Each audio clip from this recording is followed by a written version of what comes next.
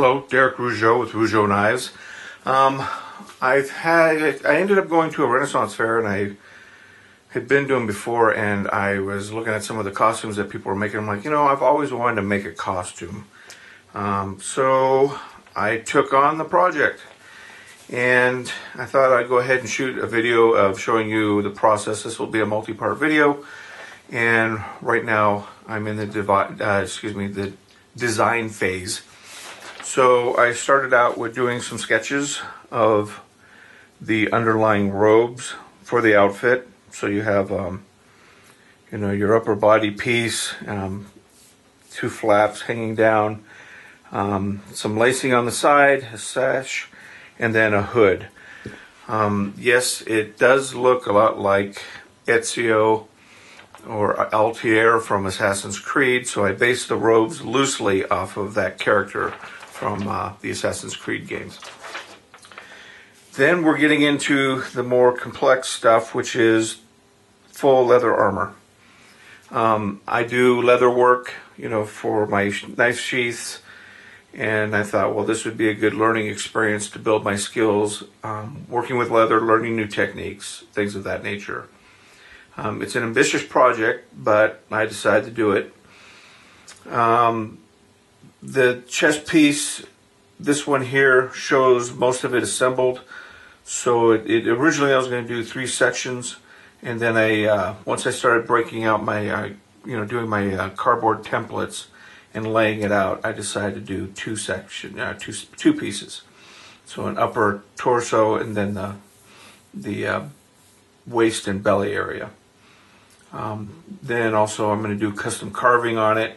You can see here I got this X pattern moving through it, and then I took it a step further and then tied a knot through it.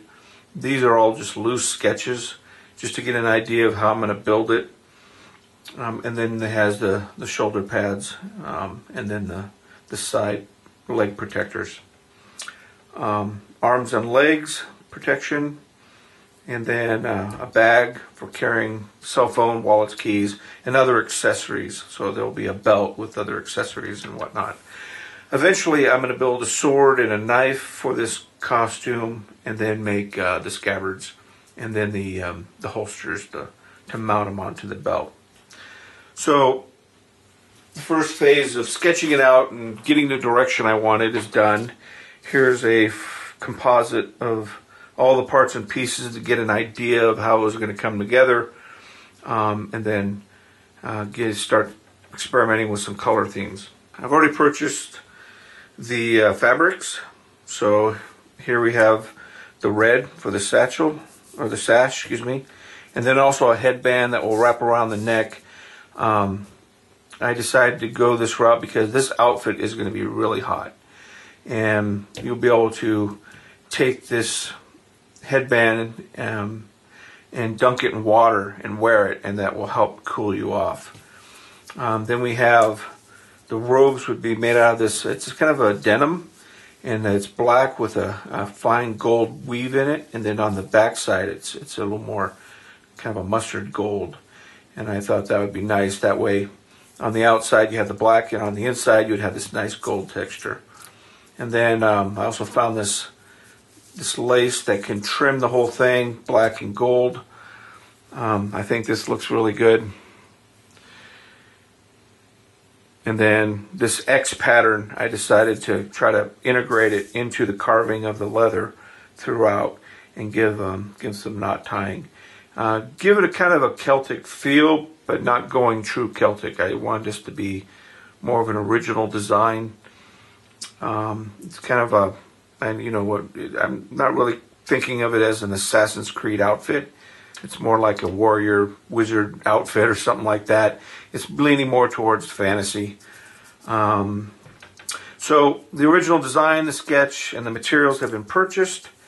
And then I went into actually laying out my templates. So most of the templates I started with were made out of just thin cardboard like this. Then I tested them out, made sure everything fit correctly, based on my build. So 6'1", about a little under 200 pounds. And this is the bag for the back. you would wear it on the belt at your lower back. It's a small bag.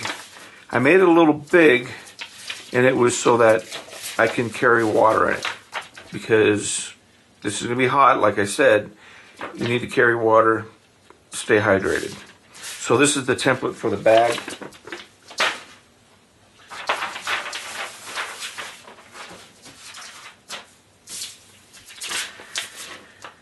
And then I sketched out a coin purse, which is this piece here.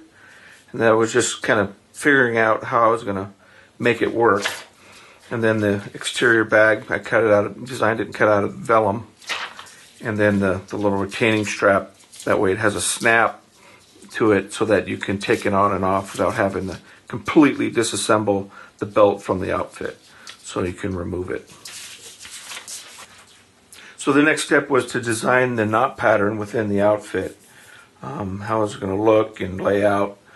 Once I had all my cardboard templates done, then I had to design the knots. And this is the knot pattern. This is for the arm piece, the armband.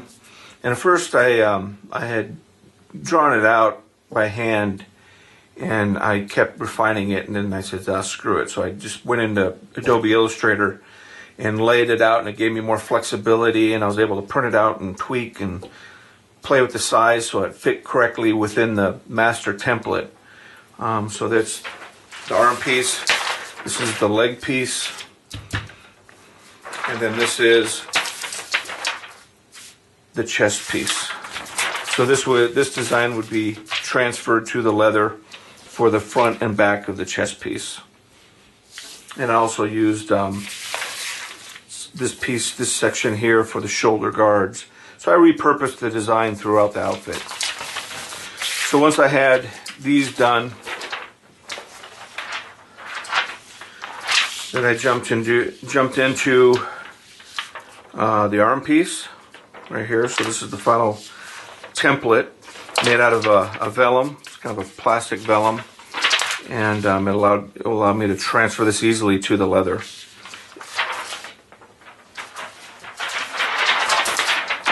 And then the leg piece, pretty big piece. The shoulder guard, and then the secondary piece that goes under the shoulder guard there. So that's a pretty simple design. And then the thigh piece, so which is this part here. There'll be two of those on either side of the leg. The belt is going to be 2 inches wide, so just a quick template because the way it mounts to the buckle.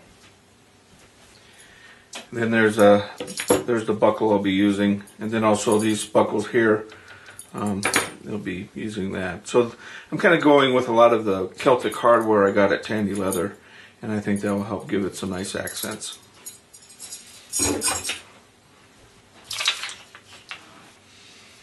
Then we have all the different size straps.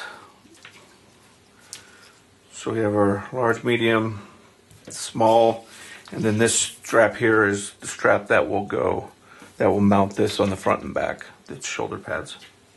These are going to be a little tricky to cut out of the leather because of these little curves, but it's a lot of straps I'm going to have to cut out, but it will look good in the end.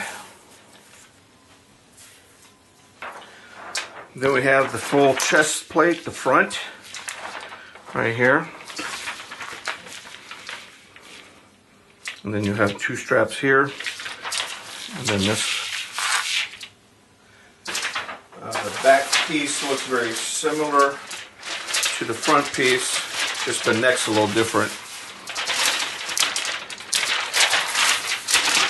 And then this is the piece that goes around the stomach, and it will mount something like that. So that's my my blueprints are all done, my templates. I have a sketch of what the final product's going to look like. So far, I would estimate that it's taken me anywhere from 12 to 16 hours just to get to this phase. So it's a lot of work. This is a project that's going to wind up taking probably about, I'm thinking 6 months to do. So I'll be releasing these short little videos as I progress. And I won't be getting into a lot of detail, just kind of give you a quick overview, kind of like what I do with my other videos. So hope this interested you. Drop some comments, let me know what you think. And thanks for watching.